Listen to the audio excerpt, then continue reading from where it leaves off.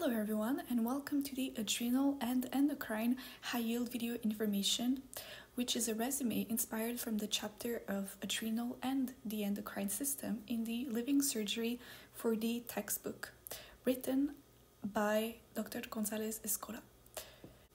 I am a medical student at the University of Montreal. My name is Lorena Alexandra Meja, and I am the student who prepared this presentation. Here is first of all some general information about the adrenal and endocrine system. First of all, let's go over the anatomy. As for the cortex, 80% of the adrenal gland is the cortex, and it is composed by three main layers: the zona glomerulosa, which is the outer layer, the zona fasciculata, which is the middle layer, and the zona reticularis, which is the inner layer. The medulla is composed of autonomic nerve fibers, and PNMT is an enzyme present in the medulla, which is responsible for the conversion of norepinephrine to epinephrine. If we go over the arterial supply, we have the renal artery, the juxtaceliac aorta, and the inferior phrenic artery. But the venous drainage is single.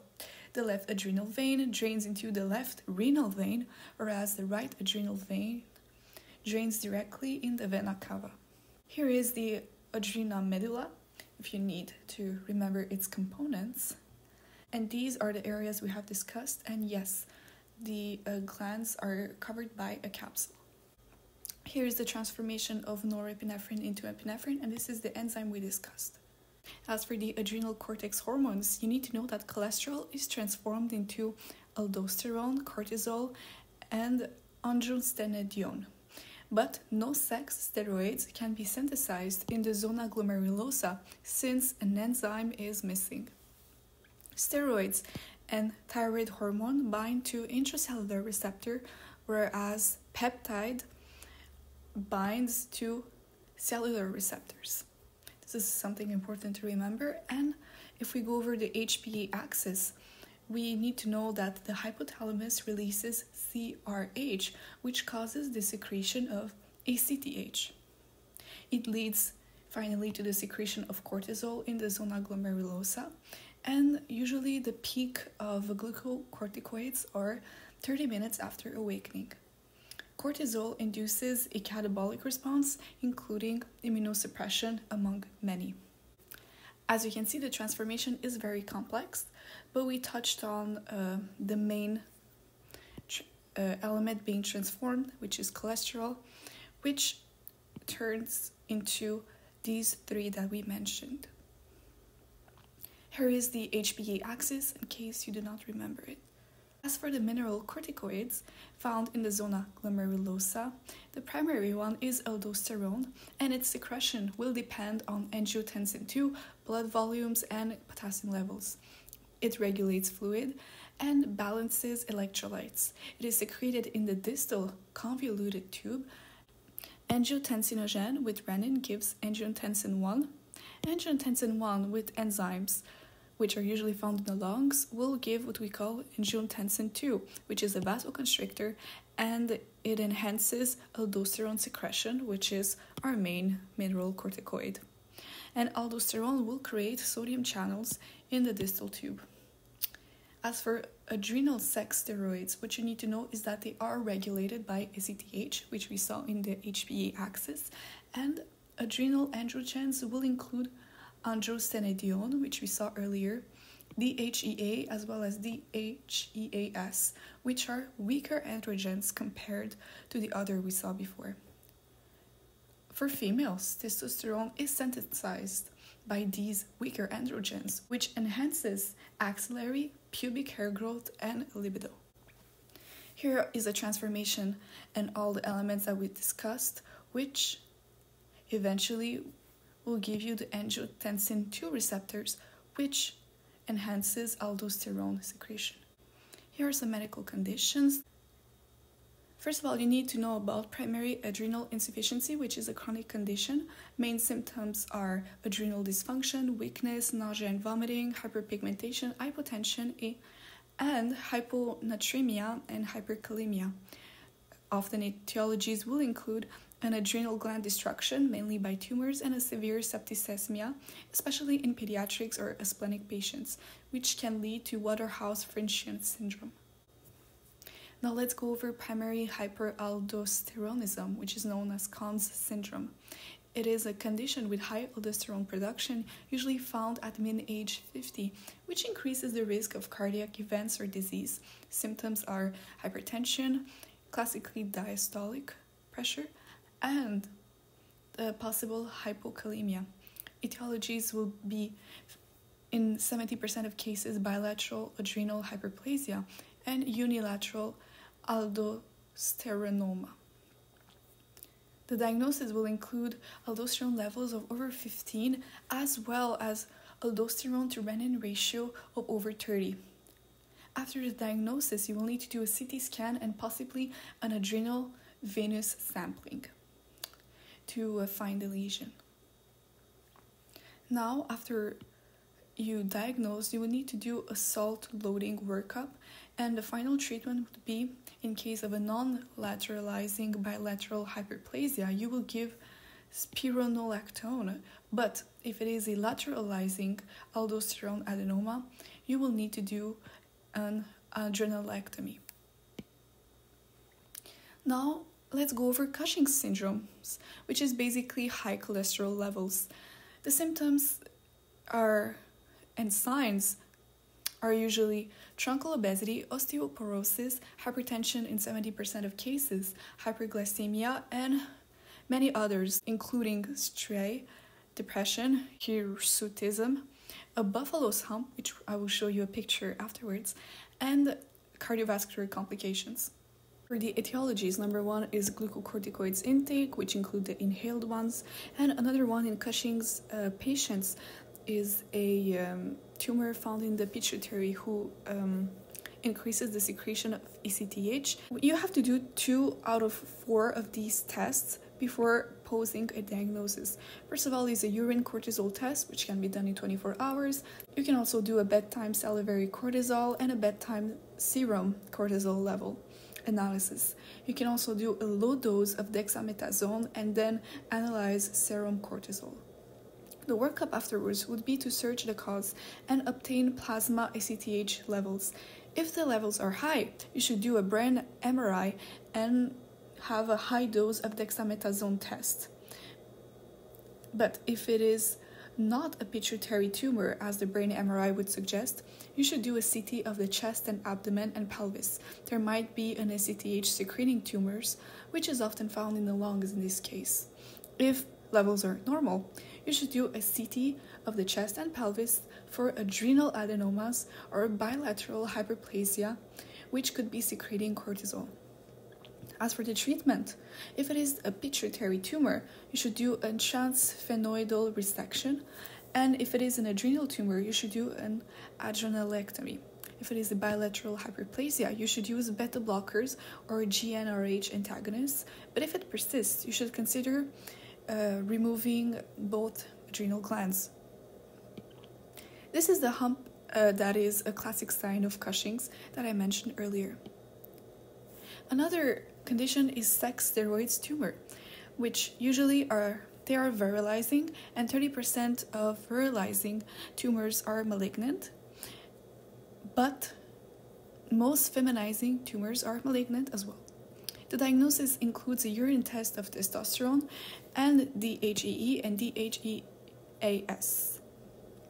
If it is benign, the treatment will include a laparoscopic adrenalectomy, but otherwise, you should do an open adrenalectomy.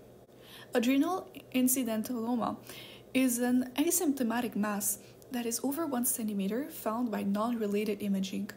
Usually, they are malignant if the patient has a history of a lung malignancy. You should do some images, and if the CT enhanced shows a mass that is over 10 Hounsfield units, this represents a high risk of malignancy, and you should do a PET and MRI scan to recommend it. Signs you should look for as well are masses over 4 centimeters and high intensity on T2 MRIs. As for the workup, you should rule out any functional lesions, which we discussed aldosteronoma, Cushing's, and we'll also go over pheochromocytomas. And you should do a CT-guided FNA only for tumors that are likely metastatic. The treatment includes a surgical resection if it is a hormonally active tumor or it has any suspicious features, but if it is borderline, you should do 6 months follow-up. As for glucogonoma, alpha cells are usually over-secreting and 50% of them are metastatic at diagnosis. The symptoms include diabetes mellitus, anemia, thromboembolism in 30% of cases, diarrhea, necrolytic migratory edema, which I will show an image later. The diagnosis will include high glucagon levels and biopsy, which is helped by a CT scan, and the treatment will include surgical resection, somatostatin, and amino acids for the edema. First, I wanted to show you what a 10 Hounsfield unit looks like, and here is the edema you should look out for, which would be a sign of glucogonoma. The other medical condition I wanted to touch on is pheochromocytomas. The tumors start usually at the medulla, and the mean age at which they're found is 45. In 20% of cases, it is familial, and in 20%, they are malignant. The symptoms are known as a triad, which is headaches, diaphoresis, palpitations, and in 90% of cases, you will also find hypertension. In patients with MEN type 2, von Hippel-Lindau syndrome, VHL, they are at increased risk of pheochromocytomas. The diagnosis will include a 24-hour urine collections of catecholamines and a plasma level analysis of norepinephrine and epinephrine. The malignancy is diagnosed if the spread is distant. To find its localization, you need to do a CT and MRI, which are the best options, but you can also do an MIBG, which is an analog to norepinephrine, but usually the PET or the CT scan, which have a component of 18F-DOPA, is much better than an MIBG, but it is an option to consider. Pre-op management includes treating the most common issues that can be found within these patients, which are intraoperative hypertension. In this case, you would first need to use alpha blockage and beta blockers. As for pre-op management, you would need to treat the most common issues, one of them being intraoperative hypertension. You should use alpha blockers, but then you should follow up with beta blockers if a tachycardia follows the alpha blockers. You should always give alpha blockers first. You should also be aware that post-op hypertension may be a problem that you have to solve. As for the treatment, surgical resection is the best, but you need to avoid manipulating the tumor to limit the release of catecholamines and to make sure that the veins are ligated so that the catecholamines don't spread in the body. And you need to remove as much as possible of the tumor. Intraoperative hypertension crisis is possible, but in that case you need to give nitroprusid. And in cases of familial pheochromocytomas, if it is unilateral, you should do a unilateral adrenalectomy. If it is bilateral, with patients with MEN type 2, you should do a bilateral adrenalectomy. And in bilateral patients with VHL, you should do a bilateral cortical-sparing adrenalectomy. Insulinoma is an insulin-secreting tumor which is found most commonly in islet cells, but 90% of them are benign and they are associated with MEN type 1 disease. The survival is good even though the tumor might be metastatic. Symptoms are known as Whipple's triad and include hypoglycemia under 55, symptoms of hypoglycemia, mainly confusion and tachycardia, and symptoms usually improve after glucose administration. Diagnosis includes a high serum insulin level analysis during hypoglycemia and a C-peptide and proinsulin level, which would be elevated except in patients with Munchausen syndrome. Localization. To find out where the tumor is, you should do a CT first, then followed by an AUS and possibly a venous catheterization and insulin sampling, and also an intraoperative ultrasound can be considered. As for the treatment, you should do a surgical resection, but if it is impossible, you should offer diazoxide, which helps with the symptoms. Let's go over gastrinoma, which is also known as Zollinger-Ellison syndrome, ZES. 20% of ZES are linked to patients with MEN type 1, so you should rule out MEN type 1 when analyzing a ZES patient, and it is commonly found in pancreas and afterwards duodenum. Over 60% of these tumors are malignant, and most of them are found in the gastrinoma triangle, which I will show later. Etiologies include pernicious anemia, atrophic gastritis, short gut syndrome, renal failure, proton pump inhibitors, and post-vagotomy. Symptoms will include peptic ulcer disease, which may have bleeding or perforations, hypergastrinemia, and recurrent gastric ulcers. The diagnosis includes serum gastrin over 110, a low pH, and a secretin stimulation test can be done for diagnosis as well.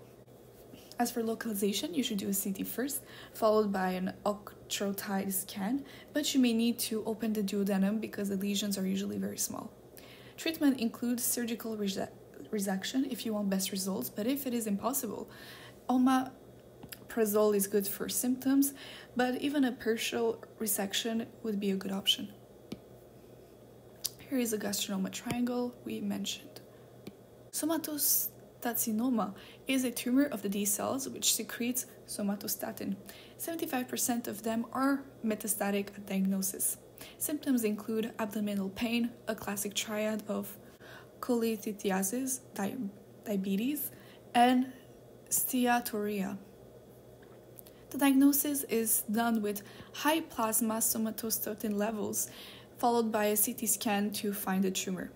The treatment includes a full surgical resection, and octreotides could also be given for symptoms. Let's go over multiple endocrine neoplasia, which is the MEN disease we've been mentioning throughout this presentation. MEN syndromes are autosomal dominant conditions associated with endocrine tumors. You can find three types: MEN 1, type 1, type 2A, type 2B. You must rule out MEN syndromes in patients with family members with MEN syndrome. MEN 1, which is known as Vermeer syndrome, is a tumor suppressor gene defect in chromosome 11, which produces menin. It is associated with pituitary tumors, parathyroid hyperplasia, and pancreatic islet tumors. Symptoms are usually hypercalcemia, and most commonly gastrinoma, but insulinoma is possible in this case. For MEN type 2A, which is Sippel syndrome, it is often presented as a defect in the red proto-oncogene gene in chromosome 10. It is associated with medullary thyroid cancer, which is associated with high calcitonin levels. It is also associated with pheochromocytomas, which is also associated with high catecholamines levels. And MEN type 2A is also associated with hyperparathyroidism, which for this case it is recommended to do an excision of the 4 glands, but it is a complex procedure because it is also recommended to reimplant half of a gland in the forearm. MEN type 2B have a similar defect in its genes, which would be red proto-oncogene found in chromosome 10, and it is associated with mucosal neuromas, also associated with medullary thyroid cancer. You will also find marfanoid habitus as well as bilateral pheochromocytomas. Thank you very much for your attention. I hope this was helpful.